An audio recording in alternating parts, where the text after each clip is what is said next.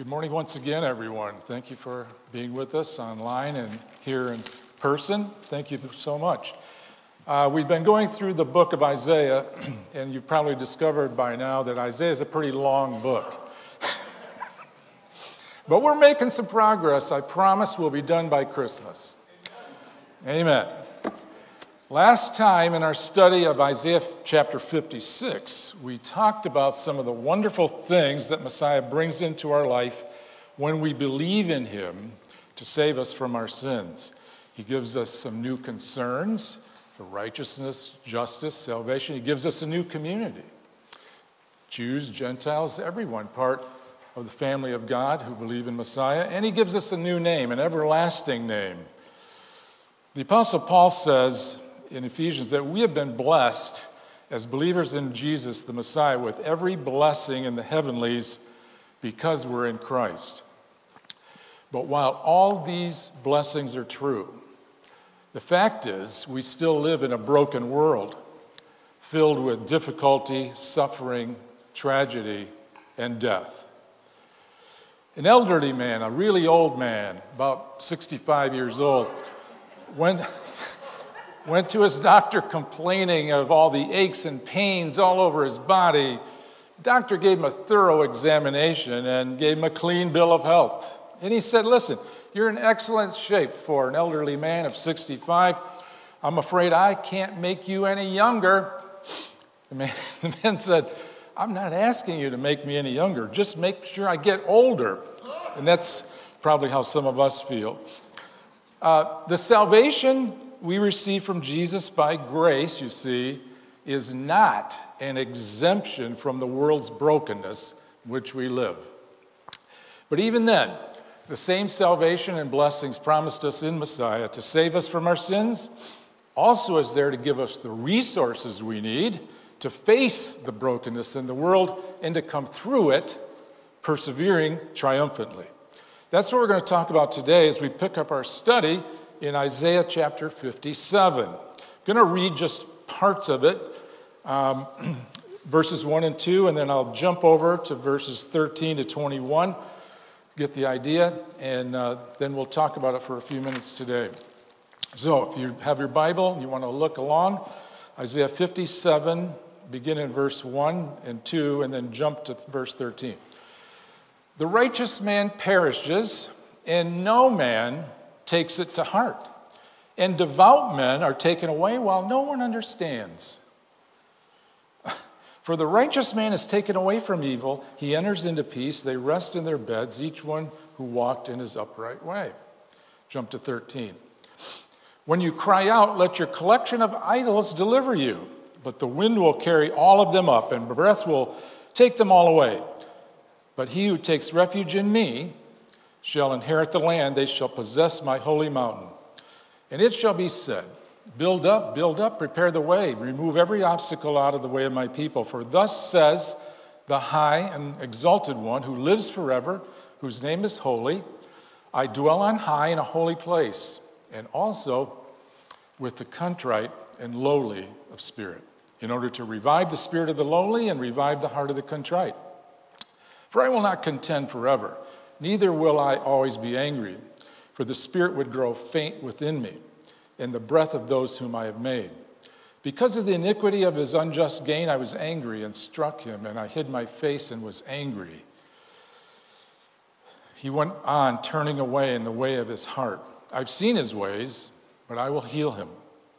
I will lead him and restore and comfort him to his mourners. Create the praise of the lips. Peace to him who is far, and peace to him who is near, says the Lord, and I will heal him. But the wicked are like the tossing sea.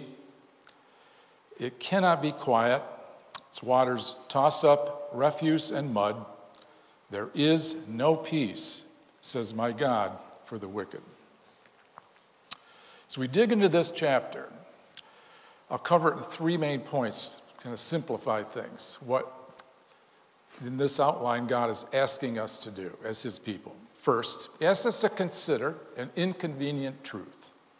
Second thing we'll look at is he also urges us to face life's broken realities. And third, in that, cling to our hope. in a broken world. First, God invites us to consider an inconvenient truth, not global warming, another thing. Verse 1 describes death as a very inconvenient truth that nobody really wants to face that hard. Some people will go to great lengths to avoid facing the tragedy of the world's brokenness and the inevitability of death. A poet once wrote, "My face in the mirror isn't wrinkled and drawn. My house isn't dirty. The cobwebs are gone. My garden looks lovely. So does my lawn. I think I might never put my glasses back on."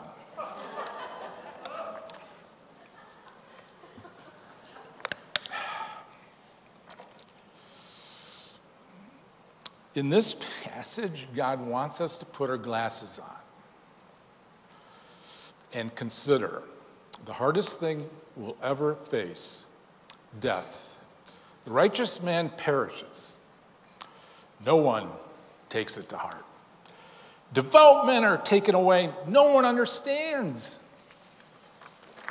Let's define some terms before we go on in that verse. The righteous, we've talked about before, refers to people who are in right relationship with God and right with others and everything else in their life. They believe in God, they walk with God, they follow His word. We also talked last time, one of the ways the righteous keep things right is by considering the vulnerable more than just themselves.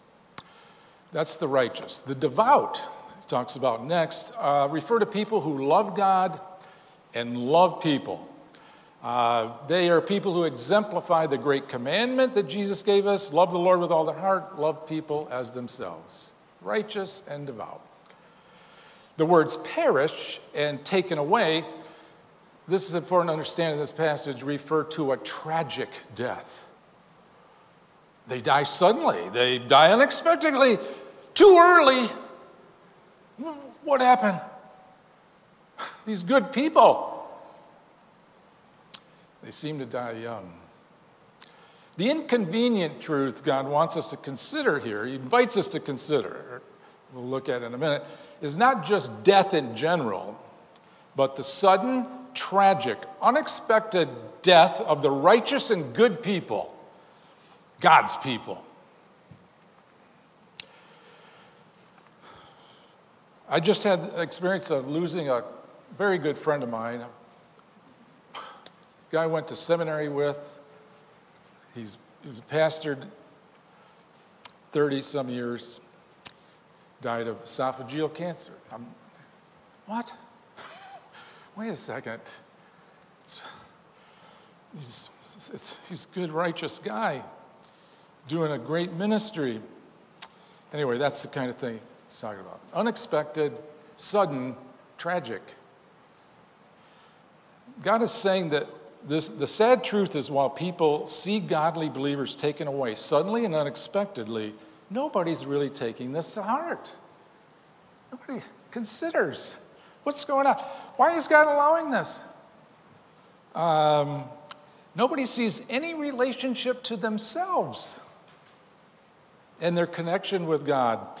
Nobody, I'm going to use this word a lot because it's reflecting of what he's saying. Nobody ponders what it means. Lessons we can learn.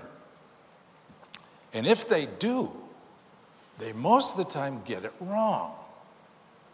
Blaming God or not trusting His goodness in it. So this passage hits it directly. We must ponder what this means. The sudden, tragic, unexpected death of the righteous in a way that corresponds to God's reality, not our own. Example, you remember the death, some of you familiar with the New Testament, the death of Lazarus in John 11. He's the brother of Mary and Martha, and Lazarus' sister sent word to Martha, Martha sent word to Jesus that she said to him, "He whom you love is sick, Lord." But Jesus deliberately waited until he was dead before he showed up. Now, why would Jesus deliberately allow someone he loves to die, not run over there, rescue him, heal him, get him back? Wow, he must have a good answer. Turns out he did. For the glory of God, he didn't go. He let him die. And so that other people would believe in him. As we read just a portion of John 11, 40 to 43, Jesus said to Martha, "Did I not say to you, if you believe, you will see the glory of God?" So they removed the stone. Jesus raised his eyes and said, "Father, I thank you that you've heard me. I knew that you always hear me, but because of the people standing around it, I said, so that they may believe you sent me." And when he said these things, he cried out with a loud voice, "Lazarus, come forth!" And Lazarus got up and came forth. This is the inconvenient truth. None of us, even the best of us, is exempt from tragedy, sickness, disease, and death. Good Christians will get cancer or a virus and die. Good Christians will have accidents, be victimized, and experience tragedy in this broken world, but over which God is sovereignly in control. So we have to look at these things corresponding to God's reality, not our own. So Isaiah 57 asks, what does this mean? How should we respond in faith and hope? How do we face the realities of still living in a broken world? Should we freak out and panic? Should we get mad at God for not stepping in, changing things? Should we jettison our faith in God? Well, God's like that. Which all the above people do, by the way. That's what this passage tries to answer, showing us what we must do to face life's broken realities, and they are realities. I don't know if you've ever, how much tragedy and sadness and sickness and death you've faced, but it's a reality. Please, God, help us understand how to keep our trust in you, our hope in you, while all of this is going on until you return.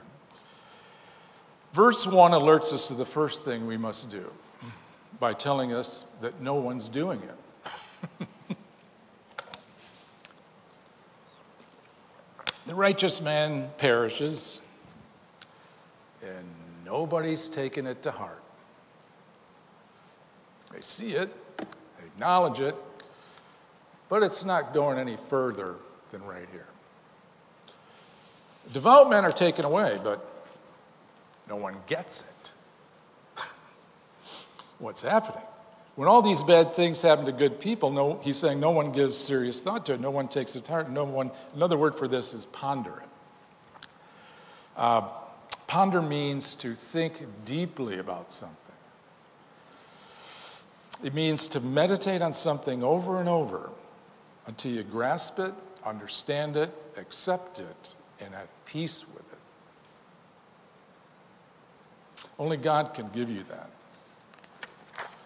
God is saying no one is really thinking about this, the tragic, sudden, untimely death of people we love. What's going on?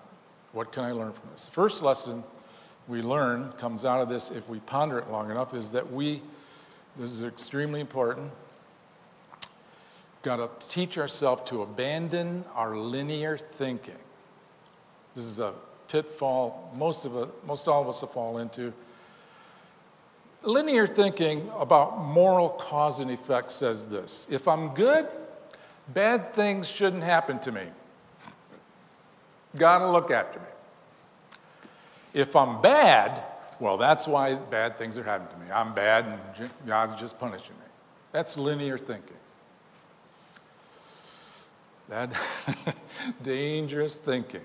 Not a good way to ponder this situation.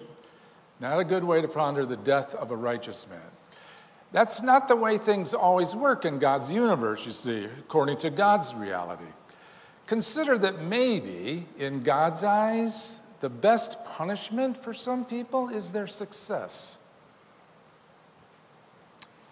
Consider also that maybe, in God's eyes, the only way for some of his people to really be made fit and equipped to serve him is through suffering. Consider the man born blind in the New Testament in John chapter 9. It's linear thinking that asks, as the disciples asked Jesus, who sinned to get this result? Him or their parents? There's the binary choice. Somebody must have sinned here. No.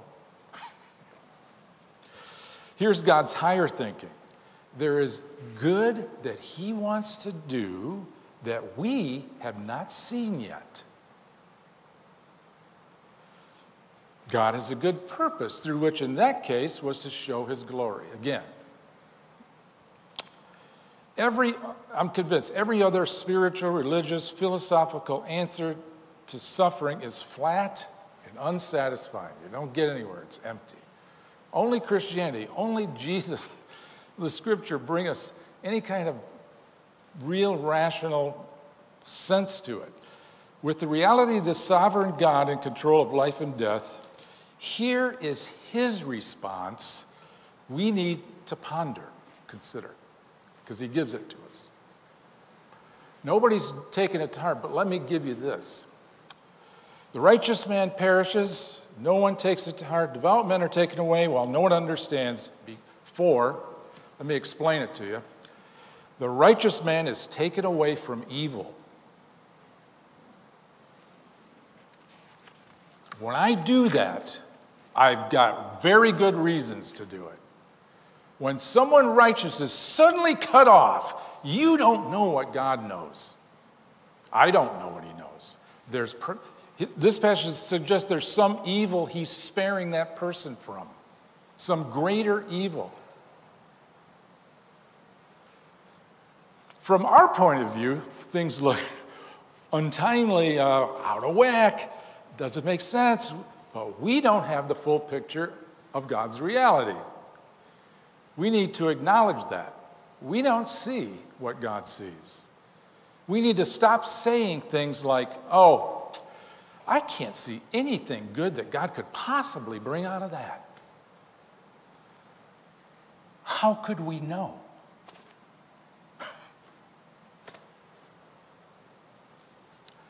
The lesson is this: if you are one of God's people, know first of all that bad things can happen to you.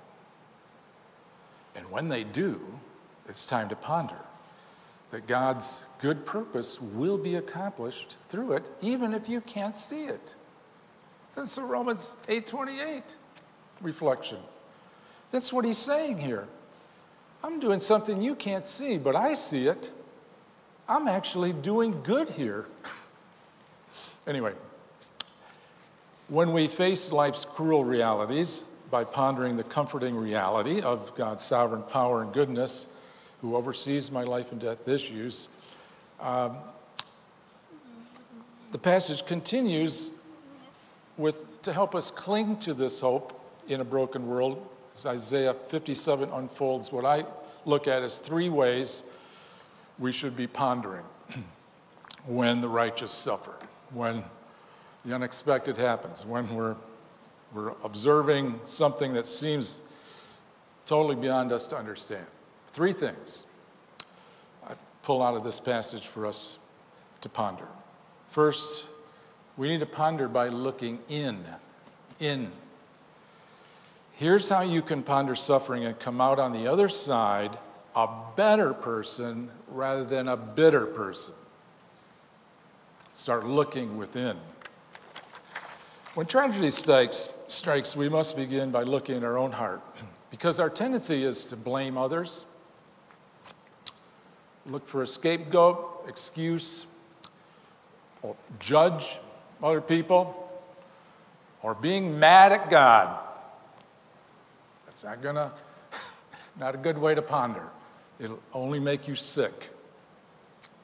Fruitless. Look within. Isaiah 57, 3-13 directs our pondering this way. God's confronting the idols of our heart and the false gods we live for when something like this hits.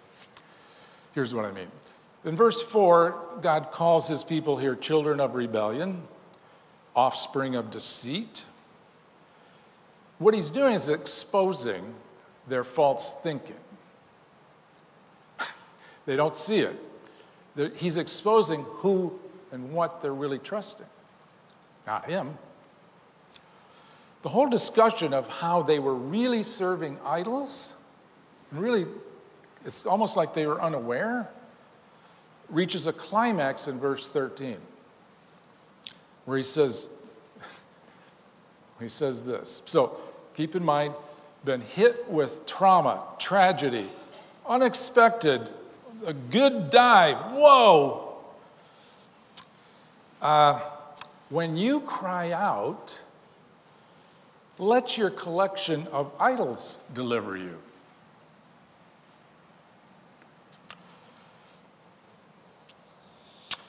When you're in trouble, go ahead and let your idols save you. If you want to see what your idols are, then look no further than how you respond to suffering. Something that makes you upset or mad or pointing at others. Look at that, because that's how you'll see them. Jeremiah 2:28, he says the same thing to Jeremiah's people, but he says, but where are your gods which you made for yourself? Let them arise if they can save you in the time of your trouble. For according to the number of your cities are your gods, O Judah.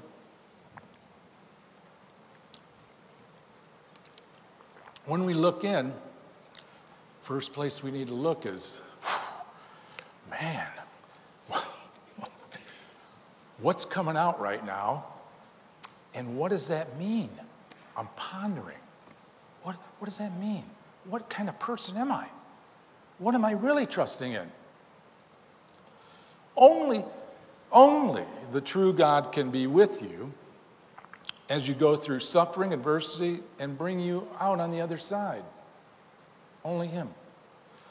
All the other gods, this is interesting, you see this in the scripture, all the other gods will abandon you in the storm, in traumas, tragedies, and the viruses of life. Consider what can be with us when we face the greatest challenges of our life. I don't know about you, but when I went into surgery, spent a whole lot of time getting me ready. They prepped me, wheeled me in, my family's hanging around, we're prayer, and then they're getting ready to wheel me in the operating room. Oh, wait a second, family, you can't come in. He has to go in alone, see. You stay out here. The people and things I loved the most couldn't go with me. But I'll tell you what, the Lord went with me and gave me his peace. He can go with me no matter what I'm facing. Or consider grief, which we'll all face and experience. When you look into the coffin of your loved one, can your career be with you at that moment? Can your hobbies or your other interests in life? No. No. Worse, what if you made an idol of the person in the coffin? Can they help you? No, they cannot help you. Only the Lord can be with you in loss. Or consider failure. When you've really blown it, when others are disappointed in you, and you're even condemning yourself, feeling terrible. I'll tell you something, false gods can't forgive you or cause good to come from your mistakes. They can't. But I'll tell you what they can do. They can keep punishing you for your sins. That's what false gods do. To keep you in bondage under their thumb and chains. Only the Lord himself can offer true freedom from the guilt of sin and work everything out for good according to his purpose. Only he can do that. No false god can do it. No idol can do that. So the first thing we need to do when we look in, is there any idol that's usurping my heart from full devotion to the Lord my God? That's what he challenges them. Hey, let your idols serve you right. Save you. Do you see him? Do you see him there while you're thinking and pondering this tragic situation? Do you see it? What's coming out right now? That's how you know. The real God is the only God you cannot lose, who can always be with you no matter what. You will lose loved ones. You'll lose your job. You'll lose your money. You'll lose your looks, sorry to say. You will even lose your health. What are you really relying on? No false god can help you when your heart is breaking. They will all abandon you. What have you placed your trust in? I think in a similar way, echoing Isaiah, Jesus told his disciples to do this kind of pondering when they're thinking about tragedy. I'm telling you, this is real stuff right here. Here's Jesus, Luke 13, 1-5. Now on the same occasion, there were some present who reported to Jesus about the Galileans, whose blood Pilate had mixed with their sacrifices. Whoa. What a tragic, unjust, oppressive. Now, what's coming out of my heart? Where am I looking first? Jesus said to them, do you suppose that these Galileans were greater sinners than all other Galileans because they suffered this fate? I tell you, no. But unless you, let's go look at you now. Unless you repent, you will all likewise perish. Or do you suppose that those 18 who were on the Tower of Siloam, this great tragic accident fell and killed them, were worse culprits than all the men who live in Jerusalem? Again, linear thinking. I tell you, no. Hey, how about look in? You see, you analyze, here's what's wrong with that situation. I know it's because of you and you and you, and I wouldn't be like this if it weren't for you. Wait a second. This awful adversity, here's where I need to start. Unless you repent, you will all likewise perish. So the first help he gives us is look in. Second, when you ponder tragedy, look down. Humble yourself before God. Isaiah 57:15. As they're pondering their heart, he goes right into this. He confronts the idols in their heart, saying, do you see, are they saving you? He goes right into this. For thus says the high and lofty one who lives forever, whose name is holy. I dwell in a high and lofty place. In other words, he can see so much more than we can. But I also dwell with the contrite and lowly of spirit, in order to revive the spirit of the in order to revive them, give them life. First, the Hebrew word, I'm just going to say this now and it'll make sense in a minute. First, the Hebrew word for contrite is actually the word crushed. And God is saying when our problems end up crushing us, that's, if we humble ourselves, that's when we'll experience God's real presence with us in the greater sense. Psalm 34:18. The Lord is near to the brokenhearted and saves those who are crushed in spirit.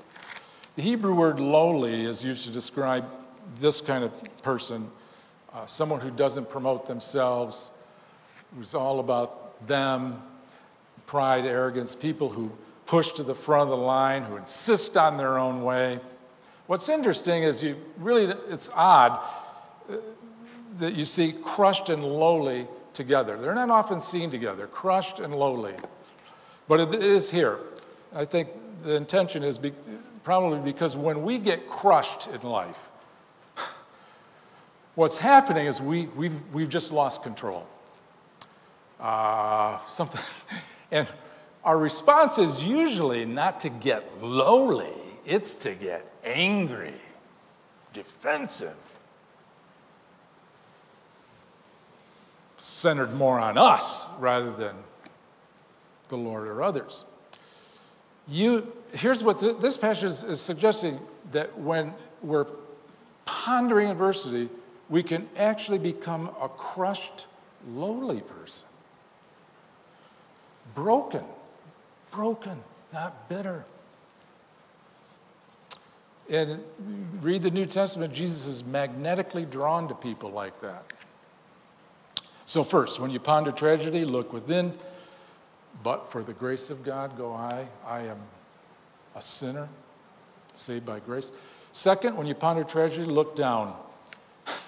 Humble yourself before God. He's the high and lofty one, not me. I'm not God. I don't have all this figured out. I do not have to have it my way. He sees much more than I do. Third, when you ponder tragedy, finally, look up. Look to our hope in the Lord. Isaiah 57:1-2, I'm coming back to that. God says that if you're one of God's people, even if death strikes you unexpectedly or one you love, it is because, first of all, God is sparing you or a loved one from some evil you or they will face. That's our confidence. There's a good reason coming from God's lofty position himself. The righteous man perishes and no one takes it to heart. The devout men are taken away and no one understands. For the righteous man is taken away from evil. The righteous man is taken away from evil. He enters into peace. They rest in their bed, each one who walked in his upright way. So first, God is sparing the person from evil. Second, God says that in death he will welcome you with open arms, and you will enter God's peace and rest. If you're in right relationship with God and something terrible happens to you, there's a good reason, even though you can't see it. It's always either to protect you from something worse or bring glory to God, some other divine purpose. And oftentimes we can't see it. We have to trust that he knows, and he's good. But at the end of this chapter, there's a very solemn warning.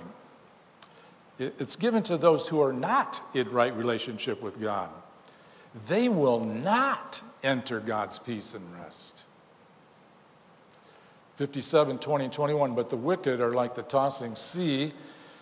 It cannot be quiet, and its waters toss up refuse and mud. There is no peace, says my God, for the wicked. So how does a person make sure they're in right relationship with God? Well, God gives us the answer, obviously, in the New Testament to receive God's gift of salvation, of eternal life. Scriptures proclaim we must believe in God's Son, Jesus the Messiah, who was sent by God to die in our place for our sins so that we would receive his righteousness and live. All who believe in Jesus are declared righteous in God's sight. It's not our righteousness, it's Jesus' righteousness. Isaiah, you see, in this chapter is pointing us to Jesus. As I mentioned before, the word contrite in Isaiah 57:15 is the same word crushed used in Isaiah 53:5 for the Messiah who is crushed for our iniquities. It's an intentional connection. Jesus has been given the power to give us life when we believe in him because he was the one who took our crushing for us. So in Isaiah 57, God is saying, in a broken world, it's possible bad things may happen to you. Your idols will not be able to help you. They will abandon you. I am the only one you can trust to save you, be with you no matter what, and bring good out of your situation for my glory. I don't know about you, but I'm excited about that truth. And if you are righteous through faith in Messiah, and the worst thing happens to you, your death, God says, you will be at peace finally with me. That's good news. That's the gospel. Let's pray. Father, thank you today for your mercy and grace toward us in Jesus. Thank you, Lord, that, we confess that we do not have the knowledge you have, the infinite knowledge you have. We do not know sometimes what really is going on, and you want us to take the time to be with you, to talk to you, and to let you guide us through, starting with what really is going on in our own hearts. Show us that, Lord, and as the psalmist David prayed, that you would show him all that's in his heart so that he might serve you with a whole and full heart. We pray that same prayer for us. We ask you to bless us now as we continue to worship you in all we say and do. In Jesus' name I pray, amen.